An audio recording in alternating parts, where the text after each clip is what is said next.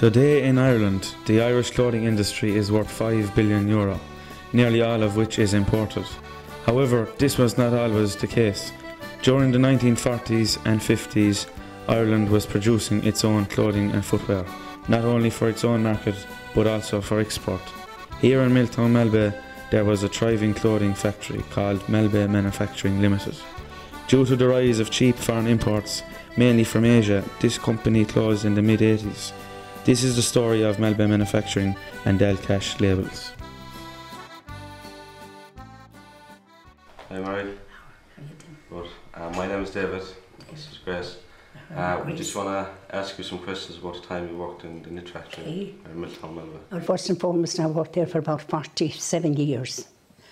The factory started first in 1937 in a premises on the main street in Miltown with a few machines.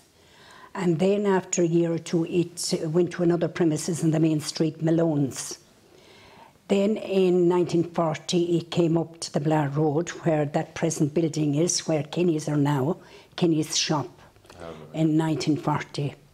Now, when I started working in the factory first in 1945, things were very backward because everything was done by hand. When I went in there first, I tacked on a strapping on a cardigan so that the overlocker could overlock it on straight. But as time went on, that improved, that method improved. Now, all knitting was done in a hand knitting machine, and the girl that did it stood all day for 8 hours a day, and the pieces were pre-pressed with an iron, a steam iron, and before they were cut and overlocked.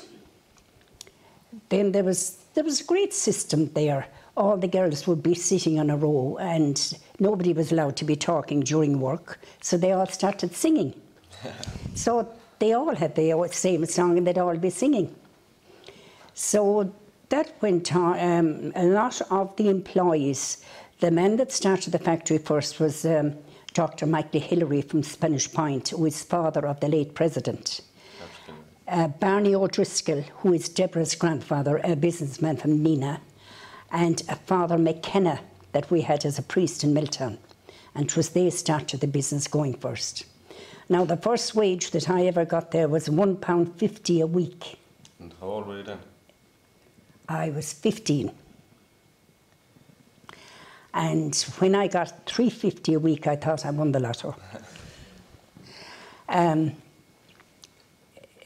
Then, when they came into that building across the road, they bought in machines, automatic machines, from England. With the result, as you can see there in the photographs, there was no hand knitting anymore.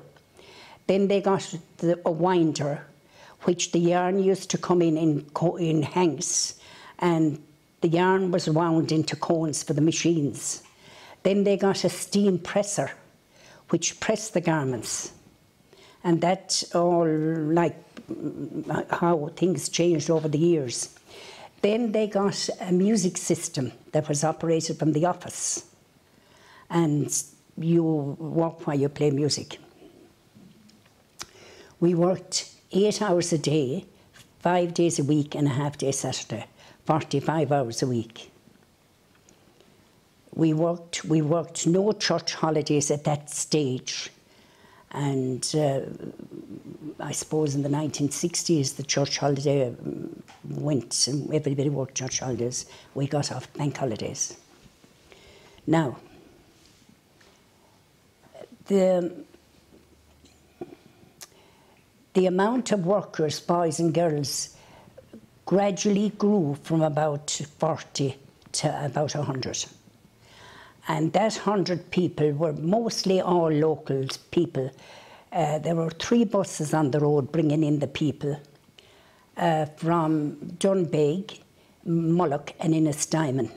And that bus would collect them in the morning and bring them back home in the evening. How did you travel to work then? A bicycle. A bicycle? Yeah. I only lived a mile out the road, a bicycle. Now, there was great atmosphere there. Everybody liked work. Everybody was so lucky to get work at that time. There was no work.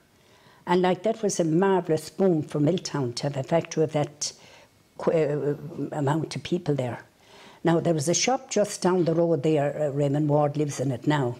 She was an older lady and she made a living out of the factory because you had a 10-minute break at 11 o'clock and nobody could go down the town because they'd be late coming up. So they all went into her and they bought biscuits and sweets and cigarettes and everything, and she made her living out the factory.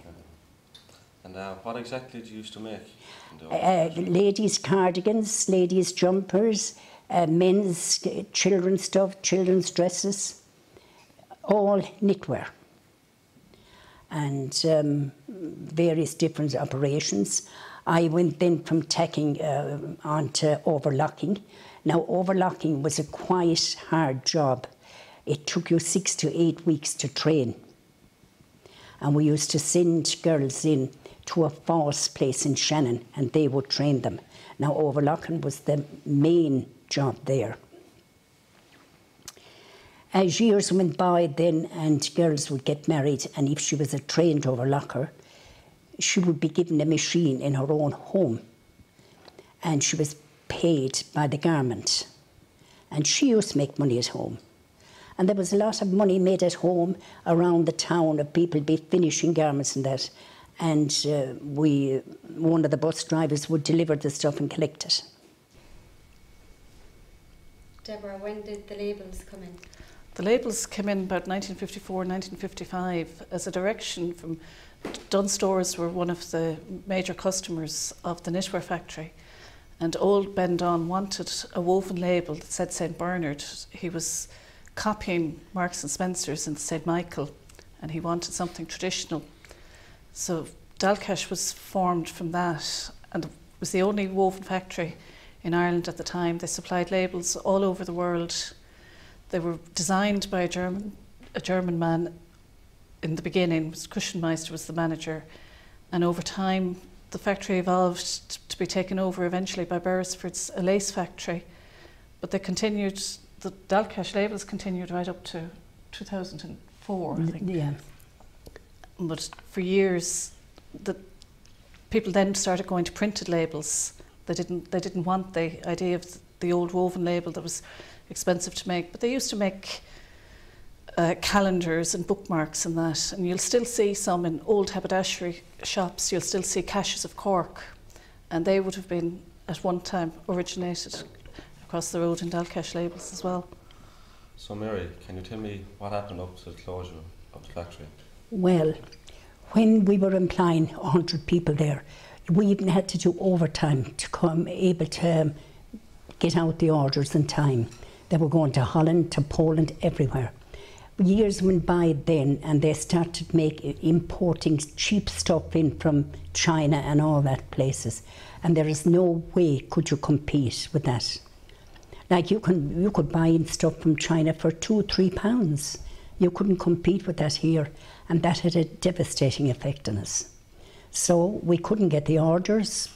Johns were buying in from foreign companies, so we had no choice but to close. And the workers were devastated. It was a shock to the town, an awful shock to the town, because with 3 vans on the road, the garages got petrol, the shops, books, magazines, cakes, everything. It had a terrible effect on the town. Some of the workers went away to England. Then about 3 or 4 years after that happening, Kenny Brothers in Lahinch decided they'd open a small knitwear factory, and it was in the similar lines. And they bought in new machinery and they employed a lot of the workers that worked in the Malbay. But the same thing happened to them. After 7 or 8 years, the same thing happened, no market. It had to close. So that was the end of industry in Miltown. What shops did the factory supply to? In Ireland, well, Dunn Stores was a great outlet for us for our knitwear, and also Pennies. But you could not mix them. Supposing Dunn Stores got a garment with Penny's label on it, whoever was responsible in the factory would get the sack.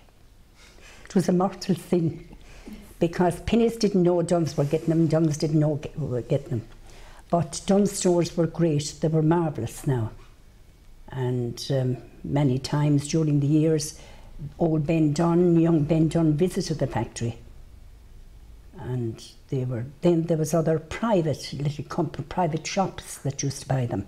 Some of the local shops in Miltown used to buy them, in Innis. And at one stage we made blouses for the Aer Lingus hostesses in Shannon. So then Deborah Wilfillian and the shops across the channel. If we supplied Topshop, Dorothy Perkins, British Home Stores, they were only in England at the time. None of those stores had opened in Ireland, didn't open until the late 80s. Then Macy's in the States was one of our biggest customers.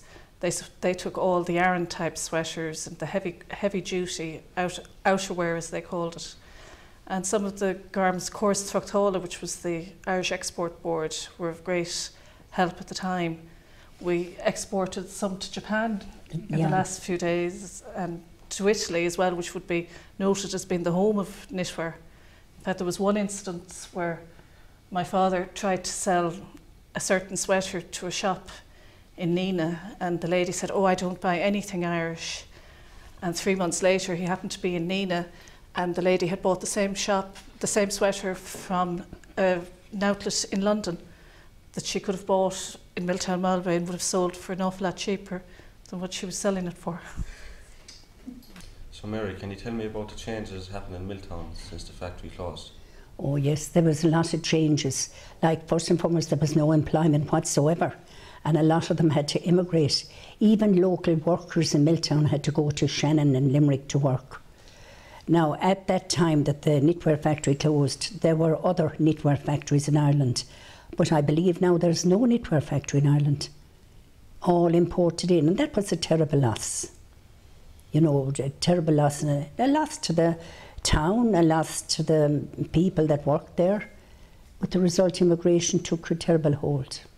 So Mary, can you tell me about the conditions you worked in when you worked in the factory? Oh, they were excellent. Everybody was very happy there. We had a canteen there, and we would get 11 o'clock break, as I mentioned before. Everybody would have tea and biscuits at their own expense, like. They could have their lunch there, because some of them was 3 or 4 miles away. Then at Christmas, there would be a social organised, a dinner dance, and to be all held in a local hotel in Miltown. And all the workers and their husbands or their boyfriends or girlfriends would go there. An excellent place, a very, very happy place. There was no union there until very, very late in the time. An excellent place to work. So Mary, can you tell me, how did you manage to juggle bringing up a family and working in the factory? Well, I had a live-in, a girl that minded the children. She lived in the house. And fine, I used to start work at 9 in the morning and finish at 6. But she lived in, and I do whatever bit of work I had with her in the evening. At that time, things were way easier than they are now. I'd say it would be way harder. That time, you see children walk to school or whatever, and no driving. I never drove a car in my life. Mary, how many weeks holiday did you get in the factory? We got 2 weeks, the last 2 weeks of July every year, and a week at Christmas. And 2 weeks paid holidays, and that time we got church holidays. But that was fine. Everybody took, some of them went away on holidays. I used to go to England sometimes on holidays. When my children got bigger, they went to England working. And I went to England on holidays. Then sometimes I would have to bring over samples to Dorothy Perkins and Topshop, and then for Noel O'Driscoll. And everybody enjoyed the holidays. And looking forward to summer holidays always. There was a time when it was really hot summer one year. Do you remember that? And the hours of work changed because the days were so hot that people weren't able to work in the afternoon, so people came into work very early, about 6. So things were always accommodated. If somebody needed to go cut their turf, they could get somebody to cover for them. There were a lot of farmers there who were working. There was, yeah. And they took the time that was necessary. We had one man who used to, every time his wife had a baby, he suffered morning sickness. So Willie, what are your memories of the Malbay Manufacturing? Well, Malbay Manufacturing Company, in my memories of the great memory of it is that all of the girls who used to start working, it was a knitwear factory. Yeah. And it was a huge factory here, and there were over 100 people working for it. So that factory was built here in the 1930s, Yeah. and it employed mostly girls, which was very important, but quite a few men as well. So the actual building, this building here that we're just looking at across here, was where it originally started. That was the original Malbay Manufacturing Company, and the machines were in there. They were hand machines, hand knitwear machines, which was very hard work. So they worked 8 hours a day through the week. The men worked at night and the night shifts there. And it brought an awful lot of money into the town, as you can well imagine, and employment. So that went on for, it lasted here for almost, I'd say some 1980, it went down 60 to 70 years almost, you know. And it was a terrific employer altogether. They produced thousands of garments for mostly ladies' knitwear. And that was exported and also sent around to Dunn stores and people like this, you know. So that was the main stay of the industry in Miltown Malbay, the Malbay Knitwear Company.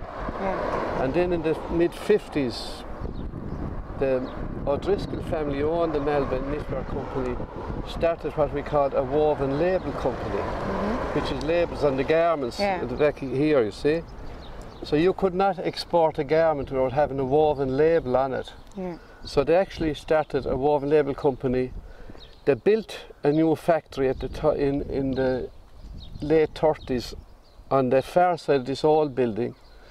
They started a label company here. Germans took over in '53, and the Germans built up that business, and then they sold it to an English company, the woven label side, a company by the name of Beresford's. Beresford's got that factory there built, where John O'Dwyer is, and in there we had a whole mixture of different type of weaving products. We had labels, ribbon and embroidery, and each week we produced out of that factory there millions of yards of ribbon. We produced enough ribbon, Beresford's produced enough ribbon to go around the world actually. Jesus. We worked 365 days a year around the clock in these factories. So did the Malbay. And all the ribbon was for export and embroidery, plus a lot of the labels, like, you know. So that is the basics behind the industry, in this pocket of industry. So it was textiles. And the textile industry was the worst paying industry that could be imagined as well. It was a very poor industry, wages wise. So Ireland from the 30s up to the 80s would be regarded generally around the country as third world in industry, you know. So Rebecca, that's basically what we're kind of looking at here today, you know. The knitwear woven labels in this area here. There was other industry up the road a bit, where they actually made sales for boats. And one of the sales which they did make was the size of the football ground outside. They had to go out to the football ground to actually make it out there. Just for the Dutch Navy. But that was a different era again. It followed up from the collapse of these industries here in the mid-80s. So that's basically, my great memories of this was when the sirens used to go off at 6 o'clock in the evening, the massive amount of people used to come down the hill from work, all these ladies and all. There's another very funny point in it. When work finished in these factories in the 50s and 60s, do you say the rosary before they went home, believe it or not? The workers all go down their knees and say the rosary, then and then. I can't see that happening in the world of today, but that was a fact. But that is the way it was. So it was there were great memories really. You know? Now this is the knitting room, and those are the knitting machines, and they were all operated by men. The machine went over and over, and they are pieces. The knitters had to rip them off. There was a little draw thread, and stack them up in dozens. They were sent out then to the make-up room where I was working, and they were pressed, pre-pressed and cut into garments, shaped and cut in. That particular bloke who worked in the machines became supervisor and a mechanic eventually. He was a great mechanic, Pat Flynn. Now, this is the makeup room where I was supervisor in this room, but not at that stage. I was just working machine, that's me there.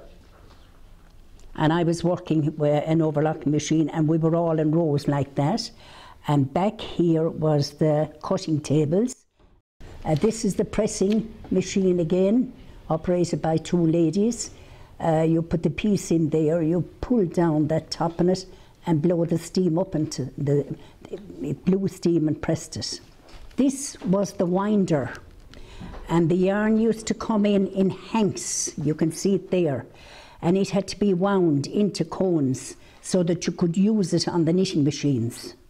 That's the winder again. You can see there the yarn all around that, and it had to be wound into cones. The cutting room, and there are all the pieces that you had seen off the knitting machines. They're all pre-pressed there, and they're cut by a cutter. And that cutter could cut 6 or 8 lays together, height of material together. This is the cutter. That girl was from Nina. She married a local boy. That's Joe Burke's mother, actually. And there she's there cutting. There. If you were brought into the office, there'd be trouble. So that is the office where Noel O'Driscoll and his wife worked. Now, this was the man that was really, at the start, responsible for the woven labels. It is up there now, and I having it on screen. And he introduced all that woven. Now, those are the labels. They are just samples of the woven labels that Dalgais Labels made. And that was the only woven label factory in Ireland, the factory that was in Miltown. That would have been an Irish export stand, would be Futura Fair now, that would be called, or the craft fairs. In those days they used to do it twice a year, and there were people brought in from all over the world to shop at these fairs, even back then. And that would have been up in the RDS in those days. In latter days, they would have been computerised machines. On this side, this was the computerised. They were a Swiss machine. They were made by Dubier of Leicester and Cuvée in Switzerland. When were these machines introduced? They were brought in 1980. They were supposed to be the making of the factory. They could knit intricate Aran sweaters that were almost as good as a handmade sweater. But again, just because we had them didn't mean that we could compete with the Chinese, who also had them, and they could knit an Aran sweater far cheaper than anybody. I remember being in Dunstore's buying office, which at that time was on Stephen Street in Dublin, with a garment that was going to cost £3.65 to produce in Miltown Malbay, and they were able to produce the same garment for 79 pence from China. And they had the same machines as we had, but we could never ever compete. It's a sad thing to say that there isn't a knitwear factory manufacturing in Ireland anymore, and they all tried, and they were all there for around the same length of time. All the knitwear companies in this country lasted about 50 years. But to think that a tradition that we had of knitting, of hand knitting, going on to this is just lost forever. Well, over the years, as the factory lost money, my father sold the premises to Shannon Development and then leased it back. But it was never profitable.